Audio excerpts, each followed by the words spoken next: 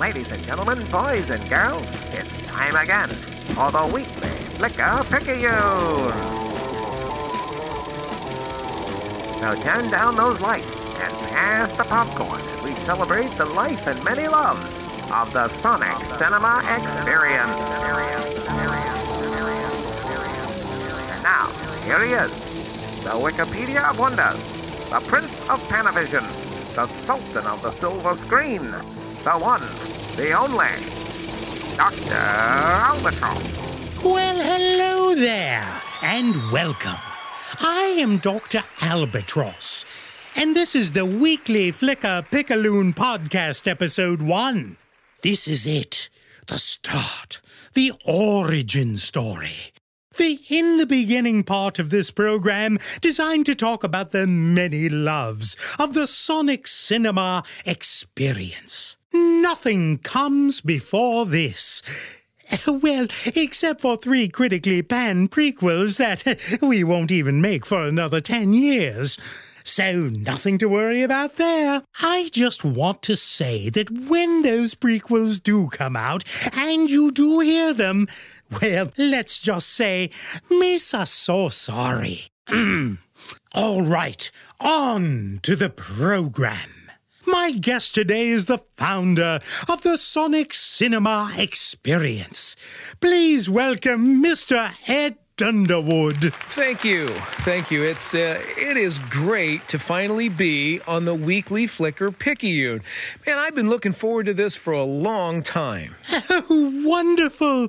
I had a lot of people excited when I told them our first guest was the Ed Dunderwood. Well, that's very nice. And, not to be so picky, but just to be clear before we really start talking, my name is Ed Underwood. Oh, well, of course it is. Who doesn't know Ed Dunderwood? Magician, author, producer, rock and roller, creator of the Sonic Cinema Experience. Yeah, okay, so right there, what you said, Ed Underwood. Ed Dunderwood. Yeah. See, do you hear the difference? Because it sounds to me like you're saying it differently to me. Is it? I mean, okay. So here's a question I've always wanted to ask you. Your name. Say your name. I am Dr. Albatross. See, right there. You did it to your own name. It's actually Dr. Albert Ross. Yes, Dr. Albatross. You've known me for years. Yeah. You see, and it sounds to me like what you're actually saying there when you pronounce your name, it sounds like you're saying albatross. Hello? Yes. Oh, an excellent question. Thanks for calling. All right. Well, I think it's time to move on with the show. A caller just asked, how did you come up with the concept of the Sonic Cinema Experience? And I would like to thank Mr. Ralph Morgan for calling in the question. Okay. We'll talk about that. I'm glad you asked. It is a really good question, and I love the chance to explain this to people because the show is so near and dear to our hearts. And even in the intro of the podcast, the announcer says this is about the work and many loves of the Sonic Cinema Experience, because the Sonic Cinema Experience is a live show made of things that we love. And we love doing them, and we love discovering new things and putting them together in different ways, and we love talking about them, and that's why we're excited to be on the weekly Flicker Picayune cast with you, Doctor. Well, we couldn't be happier to have you here. Now tell me a bit more about your program. So it can be a little complicated, and just want to remind everybody that you can learn a whole lot about the Sonic Cinema show at our website, which is halcyon-wonders.com. Yep, all those words chosen very much on purpose. halcyon-wonders.com, or backward, com.wonders-halcyon. Okay? So go check that out. We have a Facebook page too. There's a Facebook page actually for Halcyon Wonders Entertainment. There's also one just for the Sonic Cinema. And as I understand, there is a brand new page that is picking up a lot of viewers lately, and that belongs to, our good friend the Doctor. Isn't that right? Well, I wasn't going to self-promote, but since you bring it up, yes, I do have my own Facebook page. It is so exciting. Yes. All right. Well, to be honest, just to kind of tell the story in the simplest terms, the Sonic Cinema Experience is a show that was a completely natural evolution for my wife Karen and I, and our friend Kenton Nepper that we're working with on the show right now. It is a live show that blends live music, silent movie clips, and performance magic. And the topic of the show live, the interactive part that we kind of flesh out that's beyond me just telling you those things as random facts, is that we're drawing attention to the connection between those art forms and the magic that's in the world all around you every day. And it's our premise that the arts, performance art, cinematic arts, musical arts, have all been trying to draw your attention to these same magical symbols and archetypes your entire life. And we kind of came to a real epiphany of realizing how closely related these things were. And we'll talk more about that. We could spend a long time talking about each of these things, and I trust that we will. But just to kind of tell the story, it came about, like I said, very naturally. You know, I remember listening to an interview with Woody Allen, and Woody Allen said, ultimately, when you are a bit older, as a filmmaker, you return to making the films that you enjoyed when you were a kid. I wonder what movies Woody Allen would want to remake. And by that, he didn't mean like remakes of films that he had seen when he was younger. What he meant was the style of filmmaking, the tone of the films, the look, the feel, that kind of thing translates over into what you still, at your core, were impressed by, embraced, and love. And so, you know, Woody made things like, you know, Radio Days and things like that, that you can see him pulling on the imagery and the tone of films that came from that era that really got him interested in comedy and got him interested in filmmaking. Well, the same thing is true for us and the Sonic Cinema Show. I've spent a lifetime loving music, all kinds of music.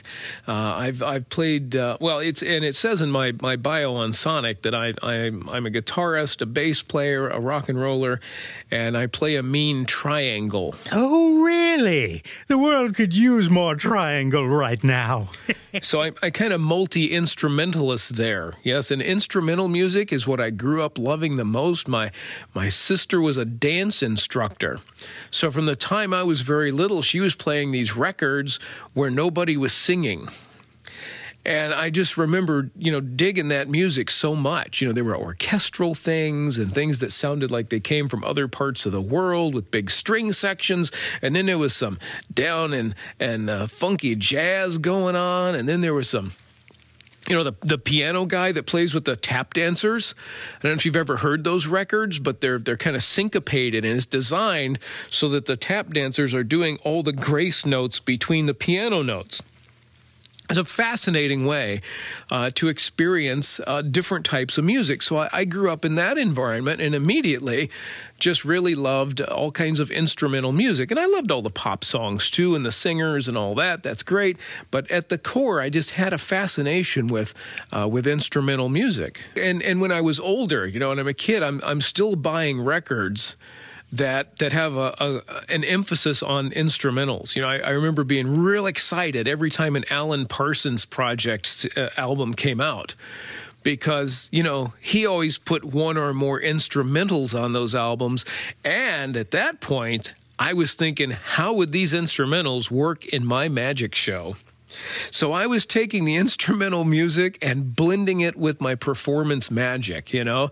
Did these songs inspire some magic? I would play them over and over again. It's like, yeah, you're going to, wave the silk handkerchief at this part. Yeah, and then you make a big pose over here. And then that's when the ball starts to float, and I would hear the visuals of the magic in the music. And so I just have always loved all kinds of music and seen it directly connected to performance art through my sister and her dance troupes to when I was putting together magic shows. This is fascinating, absolutely fascinating. And so that's all part of it. Also, the show encompasses silent movie clips. And it's another thing that I grew up with, that I dearly love. I remember being a kid and discovering my dad's 8mm movie projector. And he had films. Everybody had home movies back then. And home movies back then had a very special, very kinetic feel to it.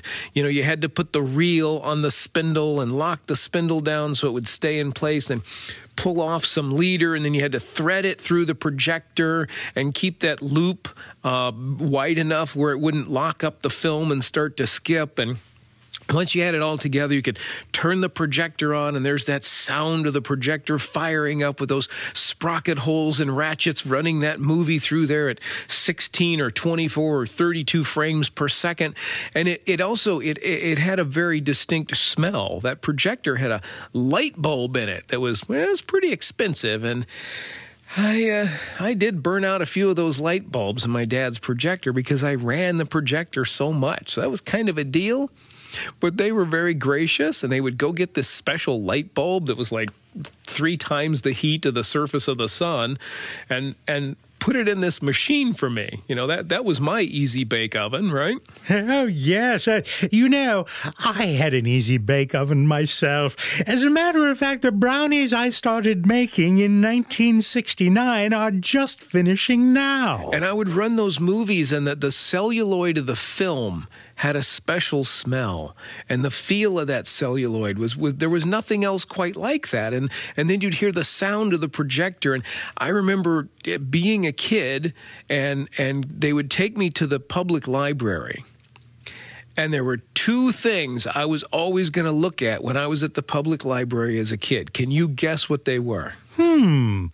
An astrology book and the African edition of National Geographic. That would be my guess. Yes. No, nothing on astrophysics. I wasn't there yet. That was you. No, I get it confused. I was always going to check out magic books and movies. They had 8mm prints of old movies, silent movies. And I would bring these home. You could rent like 4 or 5 at a time, and they were in these film cans with a rubber band around them. And again, it had the feel of the film can and that celluloid, and it had that special smell. And so I would come home, and I was running on the living room wall. I was using that projector to run the Keystone Cops, Charlie Chaplin, Buster Keaton, Harold Lloyd, Houdini, and his films that he made. I actually had some of those. I had D.W. Griffith's films. And so I was running almost everything I could get my hands on, and just really coming to an appreciation of what went into that era of filmmaking and the symbolism that was in it. There's a language that's in silent films. Indeed, there is a language within silent films. Oh, you just said that. So silent films really, right now, silent films are having a bit of a resurgence. Of course they are. I turn down my sound every chance I get. Yeah, they are. They're becoming very popular. You're finding symphonies that are playing concerts with silent movies. You're finding theaters that are having special silent movie nights, and they're getting reissued on DVD and collections and things like that. And I'll tell you the reason why. In this world of super mega triple Dolby sound that rattles your seat, and all the CGI and super high definition 5 HD looks like you're there, all of that special effects, all of that noise, all of that eye candy, the silent films represent a language cinematically that is almost primal. It's intuitive.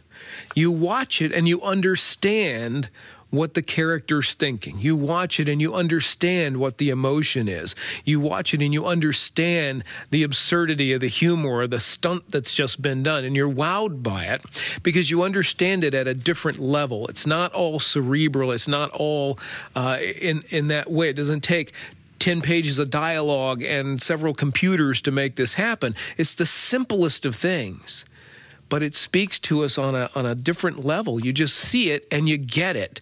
And in that way, silent movies are just like the art of magic. What a fascinating theory. Can you give me a specific example? Now, when you watch a magician and he floats the lady, you really don't need a lot of explanation, do you, about what's going on here? We don't really need any dialogue. You're watching a miracle, and you understand it on a different level. You get it. You're like, wow, man, that's impossible. How can they do that? And so you're lost in that moment of wonder, and it gives you that little moment of wonder, and that's a fantastic feeling. And I think that's why silent movies are having a resurgence now, because they speak in that visual, intuitive language, just like magic does. Oh, so movies and magic go together just like Bogey and Bacall. Yeah. So, in the show, we've got the music. I play the bass, the guitar, and yes, if you come to the show, you are going to see me play that triangle. That's right. I've also been known to play a mean chicken noodle soup packet. Oh, my. And I'm not going to explain that. You'll just have to see it. But I play those instruments, and the drum, we really abuse a Bowron drum, which is an Irish instrument. We use it in a way God never intended. You'll also just have to see that for yourself. Karen, my lovely wife, is brilliant on the synthesizer keyboards, and she is a terrific vocalist. And we have some fun with a couple of songs she does that are accompanied by magic that fit the topic of some of the things we're talking about in the films. And of course, our legendary friend Kenton Nepper, he plays the piano. And he has this interpretive, intuitive style. He can play anything at any time and probably will. And so the three of us together have the music we're doing for that. And there are moments of sheer improvisation during these things. And, it's usually we allow ourselves to have the improvisational boundaries around the songs and the pieces we prepared so that it's always free to re-experience the emotion of what we're interpreting. Our music reflects what's on the screen, and we always want to leave ourselves room to feel that in a fresh way, even though we've seen these movies lots of times. We still want it to be fresh, so we build the songs, we build the arrangements, we leave room in there for us to kind of go off in that emotion. And it seems to be very effective for the audience. And that's, of course, what we're trying to do is resonate emotionally with them between the sounds and the sights. Oh, it sounds fascinating. I could see you slipping into interpretive dance. Yeah, so and these are all things that we'll talk about in future podcasts. I mean, as far as music goes, we're going to play some clips from some live shows. You'll hear some of the music that we've written for these films. We're going to talk about magic.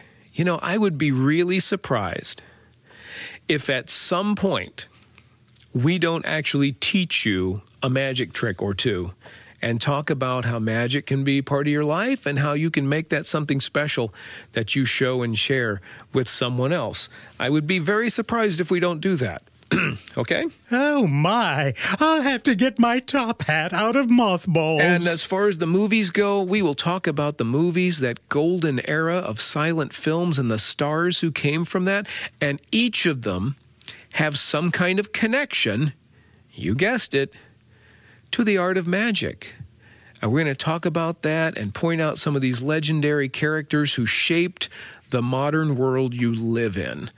It's quite fascinating, and I hope you'll tune in every week and follow along with us. Well, Well, I'd like to thank my guest today, the founder of the Sonic Cinema Experience, Mr. Ed Dunderwood. And I'd like to remind everyone that you can find out everything you always wanted to know about Sonic Cinema, but were afraid to ask, at their website, halcyon-wonders.com, and on the Sonic Cinema Experience Facebook page. Join us again next time on the weekly Flicker Picayune as we begin talking about the movies, magic, and music with our special guest, Kenton Nepper. Hey, you said his name right. Well, of course I did. Thanks for listening, and we'll see you again next time. You've been listening to the weekly Flicker Picayune, a podcast celebrating the Sonic Cinema Experience. For more information, visit halcyonwonders.com or find the Sonic Cinema Experience on social media. Today's show has been brought to you by the letter A and the dairy food cheese. Thanks for listening, and remember, keep your head up, your heart open, and your magic alive. So long for now.